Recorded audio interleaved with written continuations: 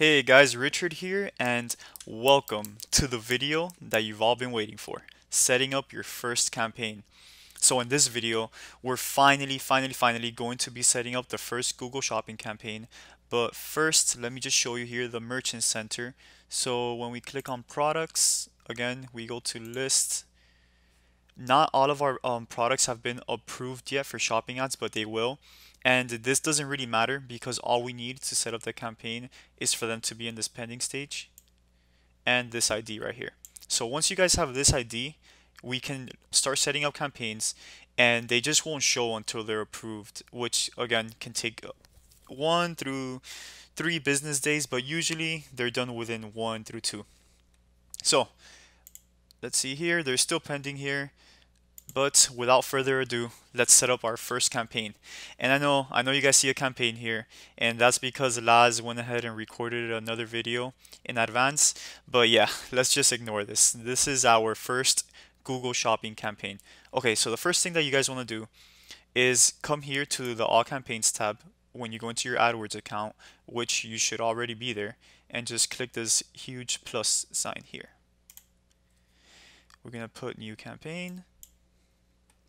And we're obviously going to click on shopping because that's what we're doing, shopping campaigns. And this is where you see here, you can do a search network, a display network. The video, this is actually YouTube campaigns. Universal app is to make a campaign to promote your app, but we are doing shopping. So click shopping. Right here, it will select your store. That's our store. Make sure your country of sale is fine. This should be fine when you guys click shopping. So just click continue. And guys, for this course, we're only focusing on United States. So I mean, you can go global with Google Shopping, but in this course, we're only teaching for United States. So click continue. Okay, so campaign name. So for this first campaign, it's going to be our general testing campaign, and you guys will see why in a few minutes. So for the campaign name, I usually like to put all products. Then you can put like test or something. So all products because all of our products will be inside this campaign. Okay, so your merchant, this is your merchant ID, your country of sale is United States. And for this campaign, at least, we do not have to click on these additional settings. We will click on this later. We'll use these stuff later for a later campaign, but for this one, you don't have to touch anything here. So the next step here is bidding settings.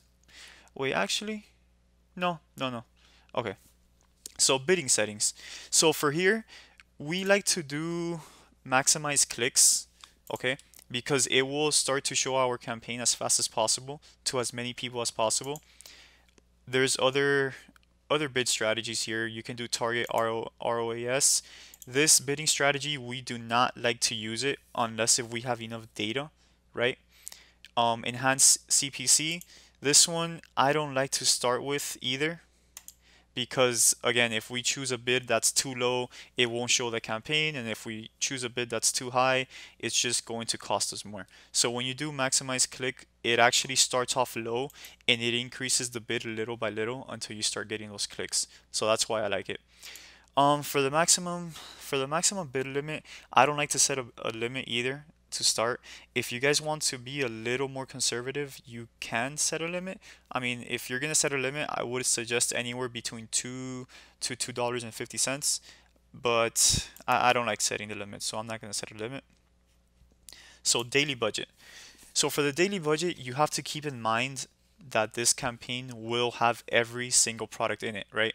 So you don't want to put a $10 or a $20 budget on this one. I would say minimum $50 budget, but I like to start this at $100. Delivery method here. Even though you can, this is a glitch here. I hate this new Google Shopping or Google AdWords interface. It used to look different. This is actually a glitch. When you select maximize clicks, it shouldn't allow you to select accelerated. If you select accelerated here, it's not going to show 21. So leave this on standard. You could only click accelerated if you have another bid option here. So if we were to do enhanced cost per click bidding, then yeah, we would be able to use accelerated, but we're not using that. So we're using standard. And just so you guys know, because I actually just went over that, and I'm not sure if you guys know what enhanced cost per click is.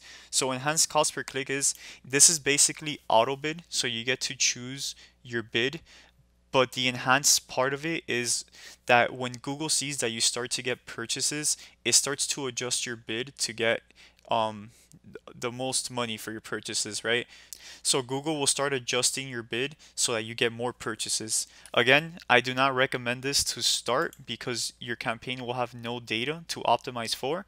So just do maximize clicks, standard, campaign priority. Okay, so what is the priority level? So you guys don't really have to worry too much about this. So basically a priority level works, it comes into play when you have when you have the same product in two different campaigns. So let's say that we have the snorkel mask in this campaign, and then we have the snorkel mask in another campaign, right? And let's say that the bid on them is 0.50. So which one gets shown, right? Because it's the same product, it's the same ad account, and the same bid. So which one gets shown? So that's where this comes into play. The one that would get shown is the one with the highest priority. So for argument's sake, I like to always go on medium on this campaign, and we'll be using high priority in other campaigns, but for this one, I mean, you could even have it on low. You can have it on low or medium. I put it on medium. And this will become a little more clear when we're in the next video, when we're setting up our product specific campaigns. Okay, so the next step is the targeting and scheduling settings. So for networks, I like to keep the Google search partners included. If you're being conservative, then you can check it off. But I think this brings good results. It's brought us good results, so we always keep these included. Devices, we always show to all of them.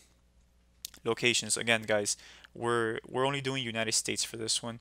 You can sell to other countries, but this course is strictly for United States. Okay. So let's go back and check that we did everything right. So all products dash test, that's okay. We don't need to worry about this for this campaign. Okay, the bidding, we're gonna bid maximize clicks, $100 budget, standard delivery method. You can have it on low or medium. I like to have it on medium. Networks, we're keeping this included. We're doing all devices. Later on, if we see that one device is outperforming the other one, we'll turn it off. But for now, we like to test with all devices. Locations, United States, and save and continue. Here, actually, let me copy this first. You'll see why I'm doing that now. Save and continue. Okay, so this is a new format. We don't use this format. We use the standard format.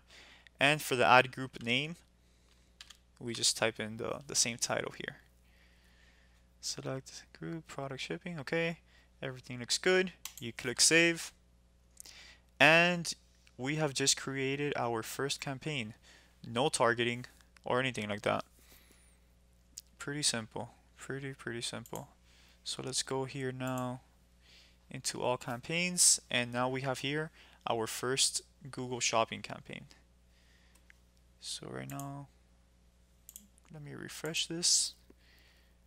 And just to make sure that everything went well, okay, so now we can actually click on shopping campaigns, and this is our only shopping campaign. We see that it's good, it's running. So now we can click on this campaign, okay? This is the ad group, and we can go into products. Let's just make sure. Pending image, yeah, okay, so yeah, these are all the products. Obviously, they're not approved yet because on the Merchant Center, they're still pending the approval. But as soon as they go green, all of this should be good. But this is perfect. Every single product is in here. Or I hope, I mean, I'm not counting, but it looks like it. There's 31. Do we have a number here? Yeah, 31. Okay, every single product is in here.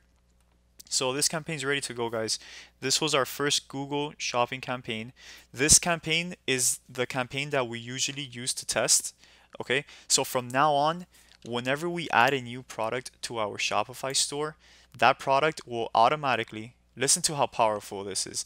Whenever we add a new product, that product will automatically go into this Google Shopping sales channel. When it goes into here, it's going to automatically go into our merchant center. Here it'll take around 2 to 3 days, and when it's done here, it will automatically go into our new campaign. Oops, shopping. It will automatically go into this campaign, and it will automatically start to get tested. So I think that's powerful as hell, right? So now whenever we're adding products, we don't even have to worry about setting up videos and targeting interest, for other advertising methods. Now, whenever we add a product, it's going to automatically get tested here on this campaign. So I think that's super powerful, guys. I think that just with this here alone, you're going to find winners that you didn't even know were winners before, right? You can have a VA just uploading a whole mess of products to your store daily, and you're going to see that they're going to start performing really well in this campaign here. So guys, I don't want to make this video go longer than what it needs to be. That was our first campaign. This is probably the most important campaign that we're going to create. So if you guys have to watch this video twice, 3, 4 times, do it. But I hope you guys understood everything. And I'll see you guys in the next video where we'll be creating a campaign for only one product. Okay, catch you guys later. Bye.